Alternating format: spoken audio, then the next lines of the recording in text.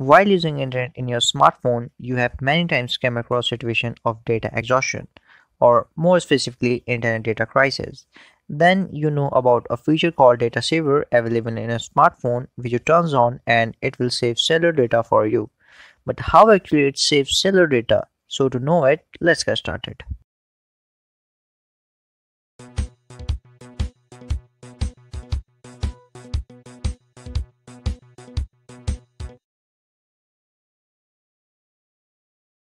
When you upload or download photos, games or anything from internet, you have noticed that it uses cellular data. Application or apps also uses data when they are sitting in background. And if you want to know about foreground and background data, you can check out the above video in which you can know about foreground and background in more detail. Now coming to our today's topic.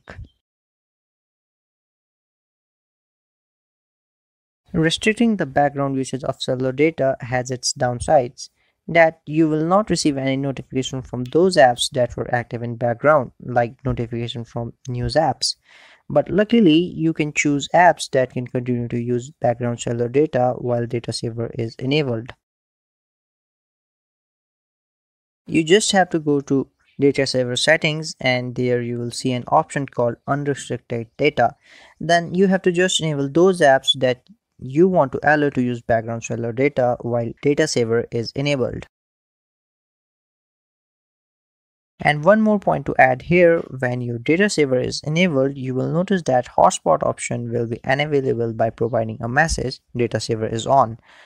So I hope through this video you will now know how actually data saver works.